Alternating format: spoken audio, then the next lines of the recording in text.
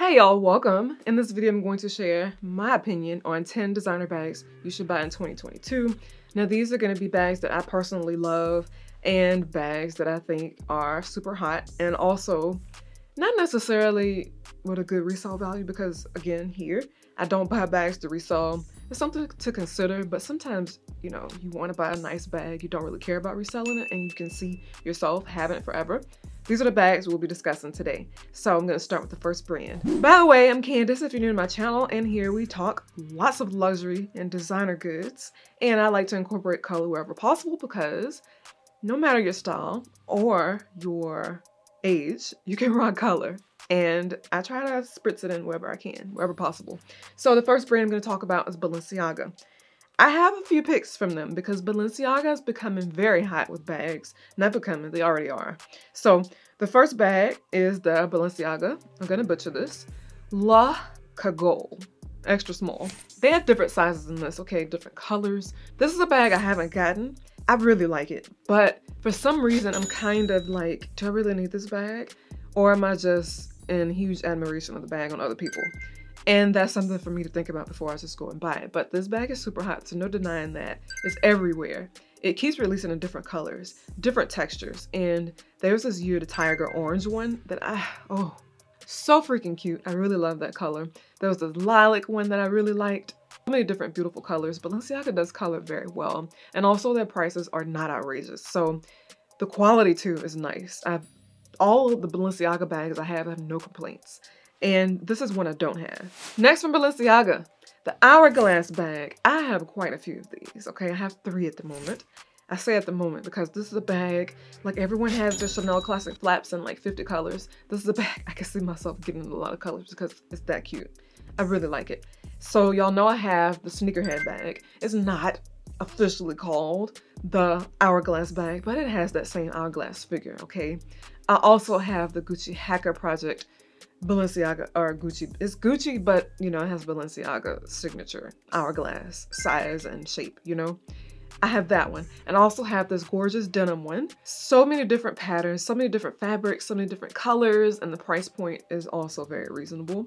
And the shape of it in general is very sexy and unique. I really like it. Last, from Balenciaga, we're gonna get off the train, okay? Don't worry. I have the Neoclassic City. Now, I have 3 of these. I have 3 different shapes. I have the mini, the nano, and the super nano currently. But specifically, I'm going to talk about the mini.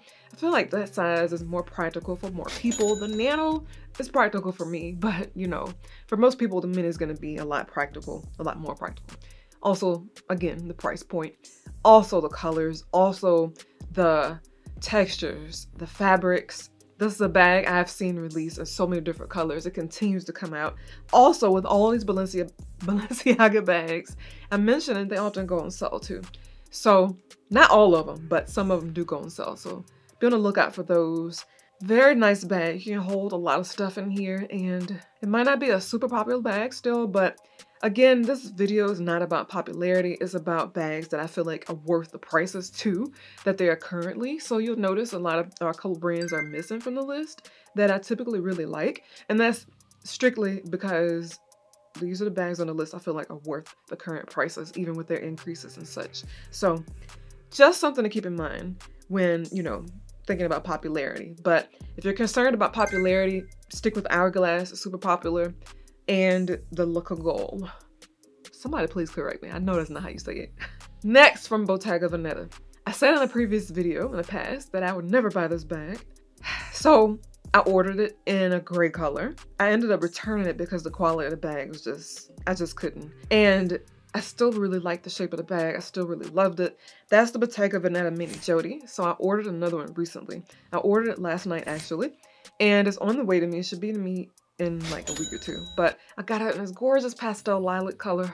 Anyway, the Mini Jodie's been out for a while now. It took a while for me to get on the train, okay? I really like the bag. I held it in my hand. I've been seeing it on other people. And I get it, okay? I totally get it. And also, as I've told you, I don't necessarily need a crossbody strap. I've been experimenting with a lot of my bags without the crossbody strap, without a shoulder bag or a shoulder strap, like strictly in the crook of my arm, just to see if this is a bag that I could deal with. Experiment with bags with the top handle only because you can only rock this bag top handle or in the crook of your arm. And I've been doing it. So that basically erases my whole idea that I could never wear this type of bag, because now I can. I've been doing it. So this is a bag that has been hot. It is still hot. It continues to come out in beautiful hot colors. I say hot one more time, but this is a really nice bag. It's increased in price, okay, but compared to a lot of other bags, it's still kind of reasonable. Next, Hermes, and I have the Birkin 30, okay. They have the 25. I recommend the 25, 30, or 35. I say 35 because it seems that bigger bags are making a comeback. And also people have been raving about the size of the 35. They love it. But for me, I probably would get the 35. It's way too big for me. But I would consider the 25 and 30. This is a bit on the higher end of the budget, or not, there's not a budget for this video, but it's on the higher end of pricing. And the reason I have it on this list, included in this video, is because I feel like, even though I don't own one, I still feel like they justify that price. They're handmade, they're exclusive, they continue to maintain quality, and they don't compare themselves with other brands because they don't have to. They're Hermes. I hopefully will get one this year. I'm not really in a rush to get it though. I still have to strategize on how I'm gonna get one because I'm not spending 20 grand on one. I'm gonna spend retail. If I don't get it retail, I won't get it. And that's just that. So that's on the list. Next is considered kind of a trendy bag, but I feel like they've kind of, you know, shown us that they're more than just a trend. They are a moment. And that is Jacquemus. And the one I'm featuring is the Le Bambino Long. Another bag that continues to make waves. It comes out in different colors. I think they even have a bigger version. Personally, for me, I don't think the bigger one is the vibe, but I completely understand what they're trying to do with it. Just like they did Le Chiquito in a bigger size, they are now making this one in a bigger size as well, because people want bigger bags now. They want more functionality, more room. They want to be able to put their phone in their bags. It's completely understandable, but I really like the smaller one. I think it's cute. I love the bold colors it comes out in. Also comes out in neutrals if you don't like color. So many different options. Also an extremely great price point. It's under $1,000, which is rare these days with these designer brands. And I think it's worth it. I mean, I have 3 Jacquemus bags and I still really love them all. Number 7, Fendi Baguette. I love my Fendi Baguette. I have the multicolor one. I had 2 at one point, but I sold one because it really wasn't the color I wanted. But I really like this bag. It holds a lot, is a moment, is a great size. It holds a lot, it's a great size. Duh. But another bag that continues to come out in different colors. I will say, to be honest with you, the price is kind of going up a little too much for this bag, but nonetheless, I still feel like it's kind of worth it because of the quality, because of how long it lasts. I haven't had any issues with my baguette. And also, if you feel like the traditional one is too much, too expensive, too big, they have a mini and a midi size as well.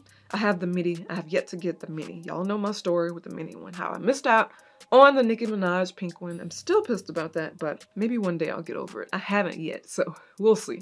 Next, I have one bag from Louis Vuitton. Y'all know with these recent price increases, they have gone crazy. Extremely crazy with these price increases, and child, I don't think a lot of them are worth it. Most of them are not worth it, in my opinion. The only bag, one of the only bags I feel like is worth it is the Alma BB. It's still priced at $17.60. Currently, by the time I post this video, it might have another increase, who knows. But great bag, great room inside. It's still a great price point. It might be, if you think about the price when it first released, you're probably like, oh, it went up so much. But the price being at $2,000 comparing it to other bags of similar sizes that are more expensive is still mostly worth it, okay? And if you're still wanting a Louis Vuitton bag and you don't have this one, I feel like this is still a great buy. Unlike the Couson, which is like 5 or 6 grand now. What is it? Number 9 from Saint Laurent. This is the Loulou Puffer. These start at $16.50. They come in different sizes, whether you want the toy Loulou, the mini, I believe, the small, and I think they have a medium, and those are your 4 sizes. And I'm not talking about the Loulou, I'm specifically talking about the puffer, the squishiness of the puffer. It continues to release in different textures. I've seen tweed. I have a denim one. They have leather. So many different options, so many different colors. If you want something bold, if you want something neutral, they have you covered. And I think this is a great bag. You know, it's a great classic too. I don't feel like this will go out of style. That's just my opinion. It hasn't. So it says a lot. And then last on the list, this it's a little bit less than luxury. It was a lot less than luxury, but I still feel like it's luxurious. And on this channel, we talk about all things luxurious, not necessarily price-wise. So the last bag I'm going to talk about is from Marc Jacobs. This is a small tote bag.